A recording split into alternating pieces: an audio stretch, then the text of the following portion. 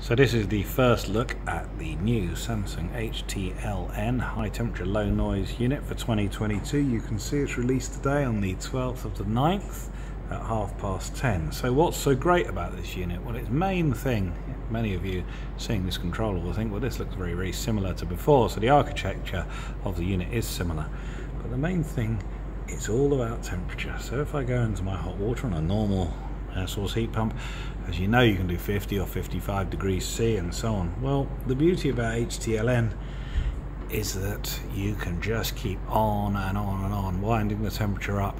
This machine will actually do 70 degrees centigrade hot water, so no Legionella with electric heating. It will also provide you with radiators at 70 degrees C if you need them. Now, of course, you're not going to run them all the time at 70 degrees C.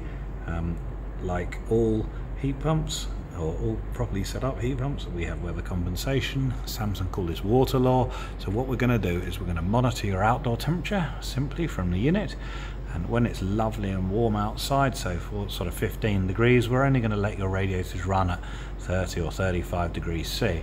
But once you start getting down as those cold days when it's snowing, it's -2 outside, we're going to heat those radiators up to 60, 65 degrees C or something like that, depending on the design. So it doesn't run at 65 degrees or 70 degrees all the time. It only runs at those temperatures when they're needed, saving you money. So nice and simple to install because it's just like a boiler.